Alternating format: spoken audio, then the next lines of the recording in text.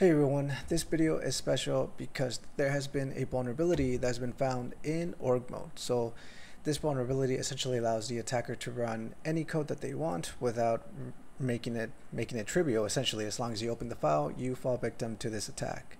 Well, as you can probably guess, that is very bad. So how do you know if you can fall victim to this attack? Well, anything under version 9.7.5, I believe. We can double check right now in the video, but for now, let's look what version you have. So let's go ahead and boot up Emacs and do metax org version. And if you press enter, you see that I am on version 9.6.6.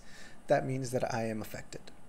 So what are the things that I can do to make sure I'm not affected? Well, upgrade to a newer version of org mode via the repositories, or you can upgrade your Emacs version as well. I believe there was an emergency release 29.4 that has the bug fix in there as well. So how does this attack look like? Well, let me go ahead and demo it. Let me go and open 𝗩𝗏, and now notice when I open it, notice that there is no file here called YouTube. So for example, if you pause the video and search for it, you won't find it, and if I search for it as well, you won't find it. So the file that is going to be created is youtube-hack.txt, kind of like as an example that this vulnerability does exist and does happen if you are vulnerable. So as soon as I open this example.org file and press enter, you will see that it will run some shell commands, but to you it won't be noticeable because it doesn't, Emacs doesn't make any prompts or anything like that. So let's go ahead and press enter. You see, nothing happened, nothing special. But if I go ahead and open 𝗩𝗏 again, and if I search for YouTube, as you can see right here, YouTube hacked. It was just created simply because of these two lines. And if you are those versions that was mentioned, you are pretty much vulnerable to this.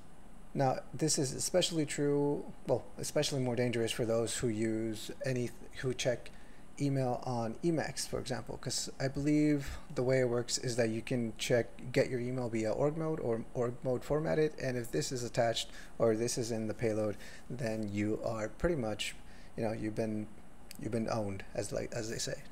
Here is some information regarding this. I'll post some links, but here you can see arbitrary shell command evaluation in org mode. So here it is. It's saying the exact same vulnerability that I just showed. And here is the Reddit post, like it says.